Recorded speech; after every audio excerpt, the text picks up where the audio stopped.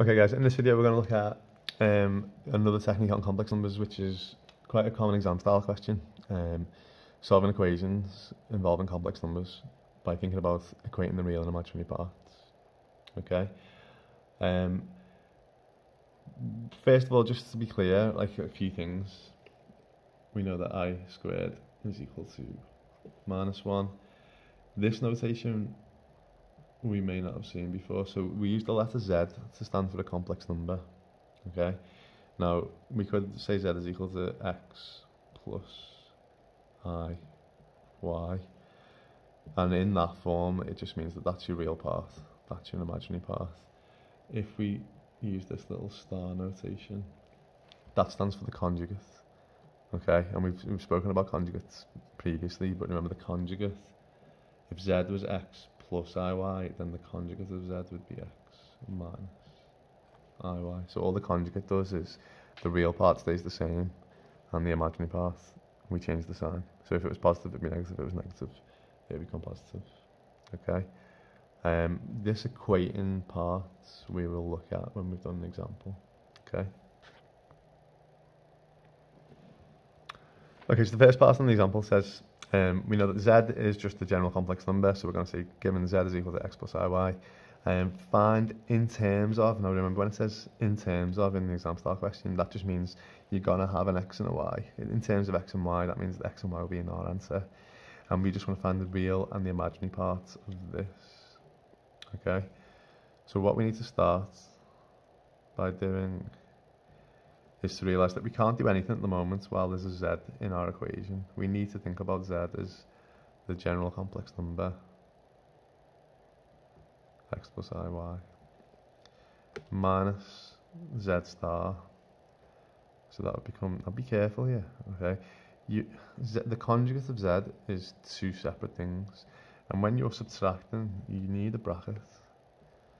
Okay, so Z star is X minus IY. Okay, very easy to miss a negative there without including that bracket because you're subtracting all of this thing, which is all of this. So first step, if we've got this expression in terms of Z, write it in its real and imaginary parts. Then we can begin to group the real parts, group the imaginary parts together. Okay, so let's expand this out. We would get X plus IY minus, okay, so what way are we going to write this? To be honest, I've got a little bit of a bone to pick with this. I don't like the way they write IY. You know, like whenever we've been writing complex numbers, the I bit we normally put at the end. But anyway, it's just, see the way we've got 2I here, so I is at the end here, but then we've got IY there and I's at the front. I think it's a little bit annoying, personally, but we can write it at the front or at the back. I would normally write it at the back. It's just because in the question it's put at the front. Anyway, so here we've got minus 2I times by X. I'm going to write this, when we multiply these two together, I'm going to write it as minus 2X. And I'm going to start to put the I at the end, because that's just, all the I does is tells me it's the imaginary coefficient. Okay, here, be careful, minus 2I and I times Y. When you times these together, we're going to get minus 2Y, and then I times by I is going to be I squared. Okay, just for consistency, I'm going to put the I at the end. Okay, that's the way I would normally write it. And then we've got this, which is minus X, minus minus, so that's going to become plus Y times I. Okay, let's group the real and imaginary, tidy this bit up. Don't forget I squared is minus 1. So what have we got? We've got X minus 1, so that's going to become minus 2I times by minus 1, so that becomes plus 2I. We've got minus X as well.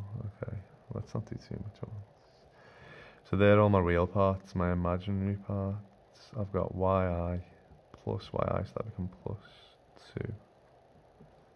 2YI and minus 2XI. Okay, last thing, X minus X, that becomes plus 2y. Not essential at this point, but I think very, very important, right? The question says, find the real and the imaginary parts. There's my real part there, because that's the real stuff. The imaginary part is the bits with the I coefficients in. I would always write it like this, just so it's better. You'll see why when we do the next part of the question. There's my real part, there's my imaginary part. So I'm going to take a factor of I out of this and it becomes 2y minus 2x. So that would be my real part. And my imaginary part would be 2y minus 2x. I don't need the I, like the I just tells me it's the imaginary part. The real part is 2y, the imaginary part is 2y minus 2x. Okay? Okay, so part B then says, hence, find the complex number z such that this here is equivalent to this. First time maybe that you've seen this. Okay, hence is exam speak for you've already done some working out here, like you can use your previous answer to help you with this. Okay, now if we look at what the left hand side of our equation is, that stuff there we know is the same as 2y plus 2y minus 2x I. So don't treat this like a brand new question. Like that stuff on the left hand side we've done some working out with. So we can look at the left hand side and say, well, that stuff there, when would that be the same as 10 times 2 plus I? Okay, so the first step is to write it in the real and imaginary part and then look at what's on the right hand side. Now looking at that equation, like it looks completely horrific, doesn't it? There's x's, there's y's, there's i's. You might think, Josh, how are we ever going to solve an equation that looks like this? There's just too much going on. Okay? Now the technique in the title is called equating real and imaginary parts. Now before we do this one, just pause for a second, right? Let's do a simple question. So if I said to you 2 plus 3i, remember an equal sign, don't forget, don't lose factor. The real fact that this is that equal sign means that this stuff here equals this stuff. In other words, that stuff is the same as that stuff. So if I said to you 2 plus 3i was the same as 2 plus bi, and I said, look, that's the same, equals, that stuff is the same as that. Hopefully you'll be able to look at both sides and say, well, obviously b must just be 3, mustn't it?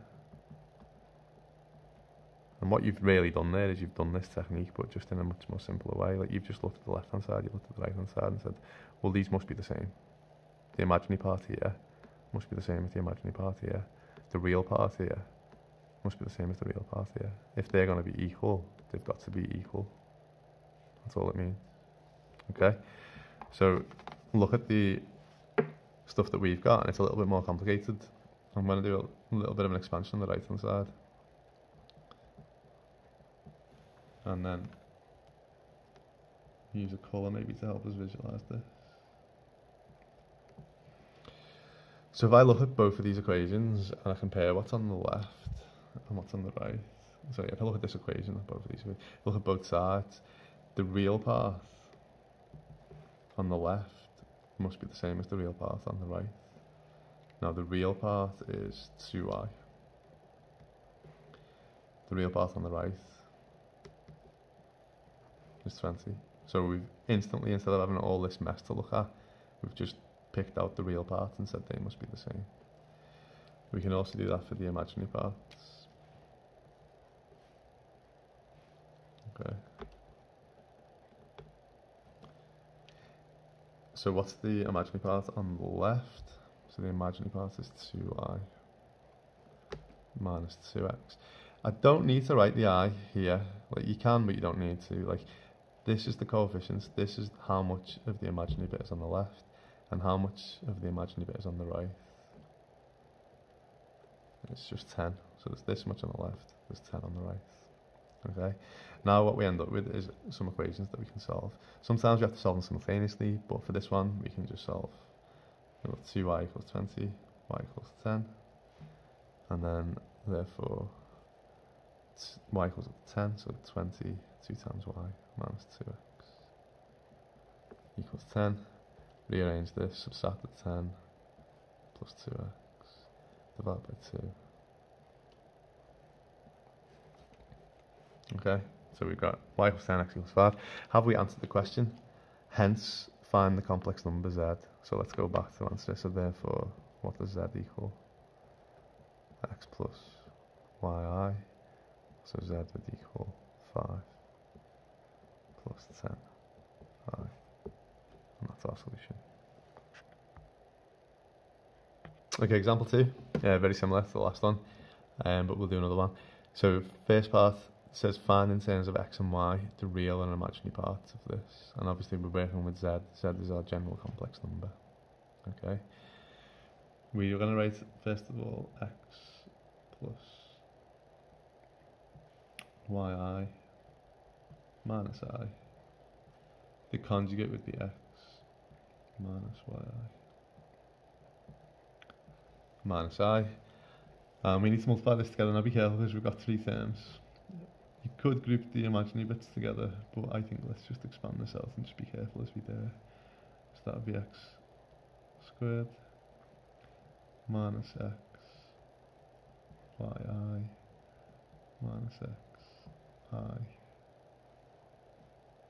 plus x yi. Be really careful here. Minus stands a plus, so that would be minus y squared I squared. Y times by minus, so minus y I squared. Minus I times x, so minus x I. Minus times a minus is a plus y I squared. And minus times minus is a plus I squared. Okay, so we've got a fair bit of tidying up to do here, haven't we? We know that I squared is equal to minus 1. Let's see what we get. So x squared minus x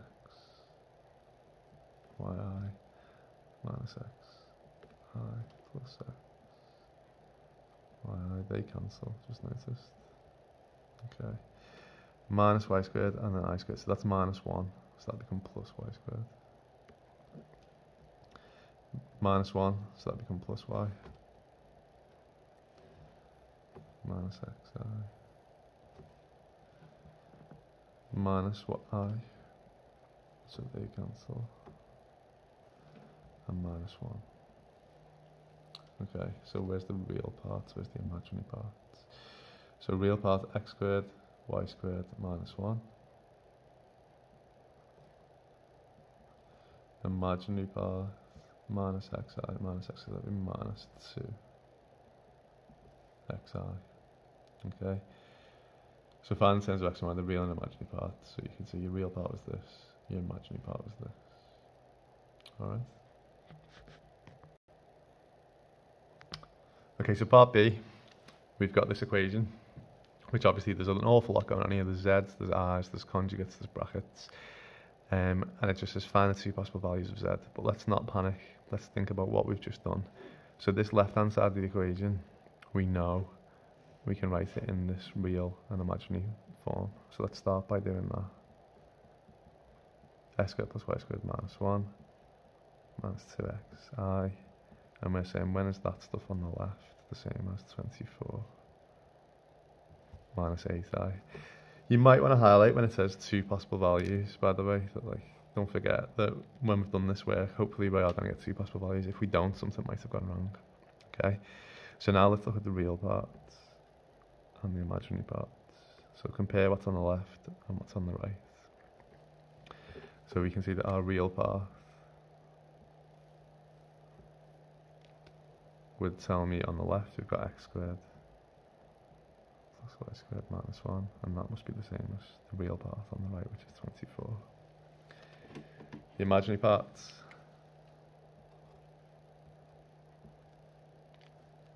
we've got minus 2x is our imaginary part, and we've got minus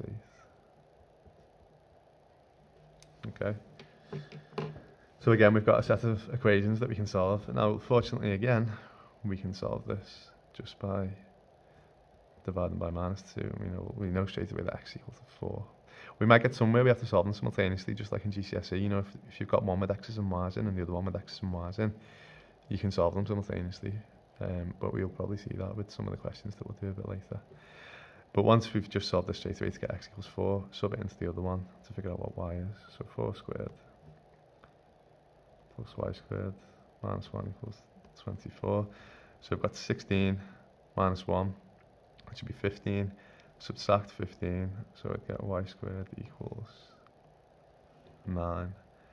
2 possible values, bit of a clue here. Y squared equals 9. What's the square root? Plus and minus. Don't forget when you square your plus or minus. 3. Okay, so let's answer the question. Z, don't forget, is x plus yi, so it would be 4 plus 3i, and it would be 4 minus 3i. Okay, thanks guys.